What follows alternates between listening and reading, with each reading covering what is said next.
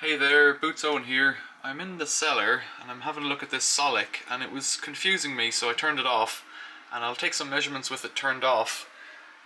This cable here and this fuse board here, this is the Solic switch, and then there's solar panels on these ones. So solar comes in through here, Solic goes out through here and does all its monitoring through here.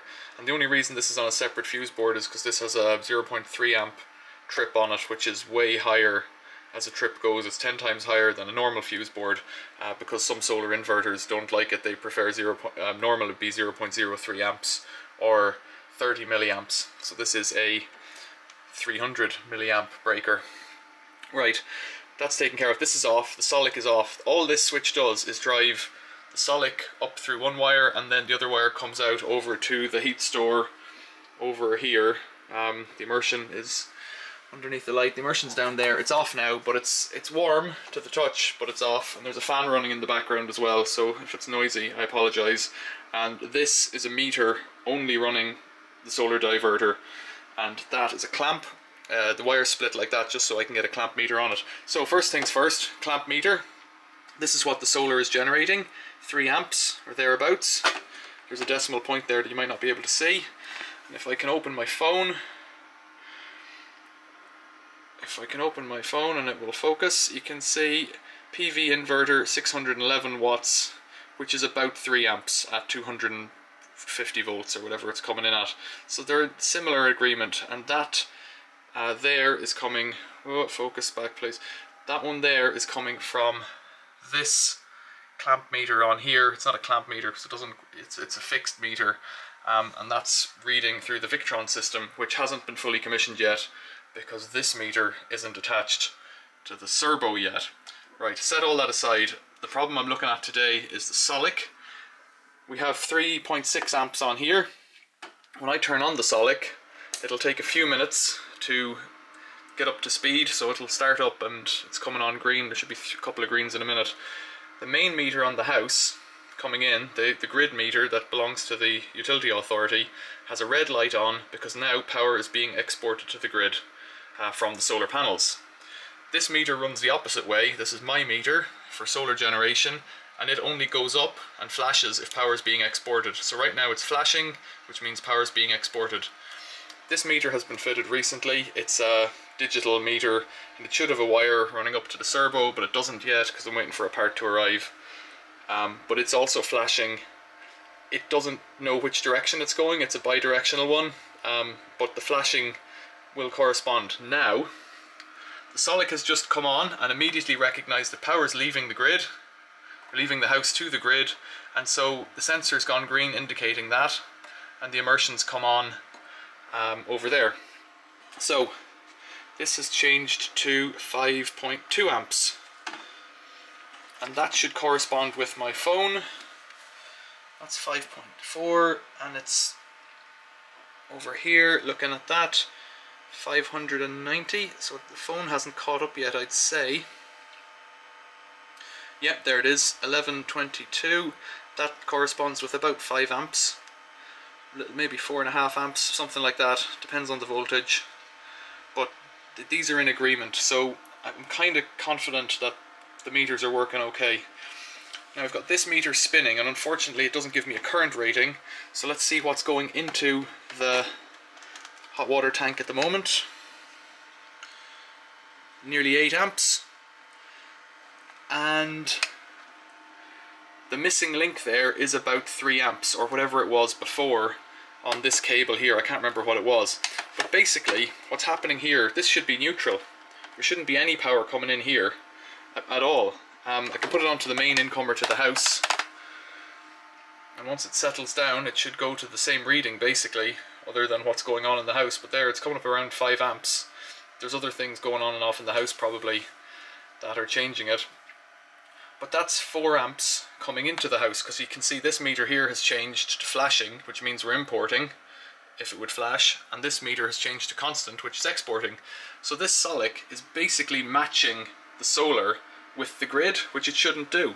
It should only bring in power from the solar, and it should chop the power and reduce what's going to a resistive load, which is an immersion heater element, accordingly. So it should never be importing, but it's importing 4 amps. Where's it gone? 4.4 amps. Specifically for the immersion heater, it's importing 4.4, just over 4 amps, which is not right. And I don't understand that. And I think it's a fault with the thing, with the Solic.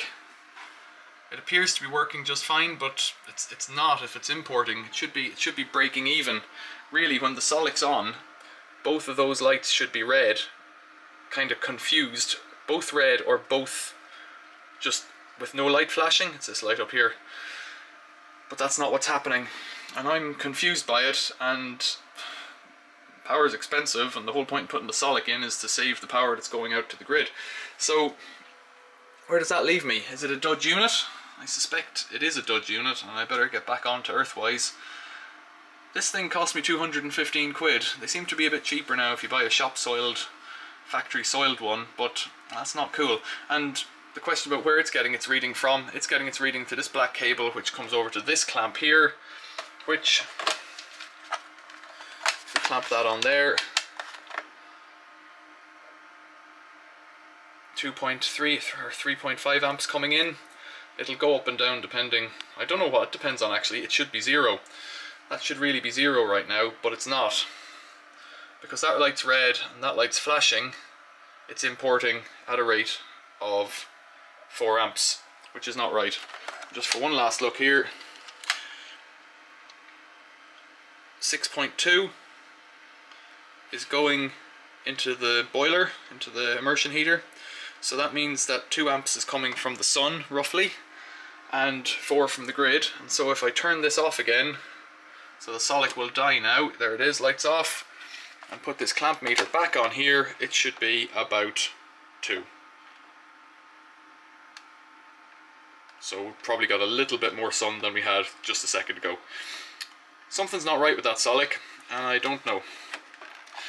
It seems from forums on the internet that it happens from time to time, that this kind of thing is happening. Now look, immediately we're exporting, and that's the way it should be when the sun is shining. It should be just exporting.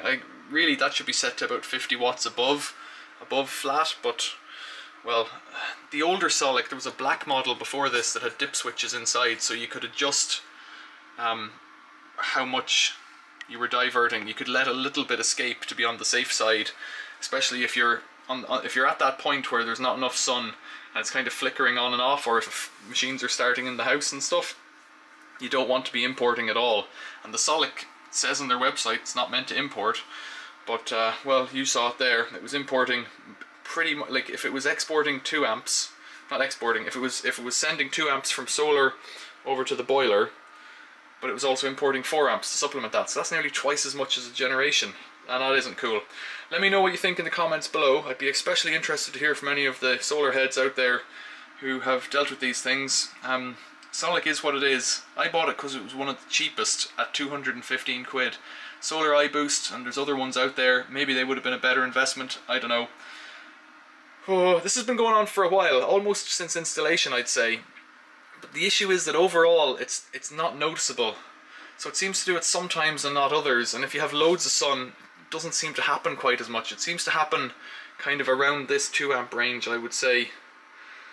But I haven't made enough measurements, and really I won't know until this meter comes on, and then I'll be able to have the records of it, because you can't, it's difficult to keep records of these things if you're coming down and looking at a meter, because the granularity, this one has a decimal place, but this one doesn't, so you're never really quite sure about what's going on.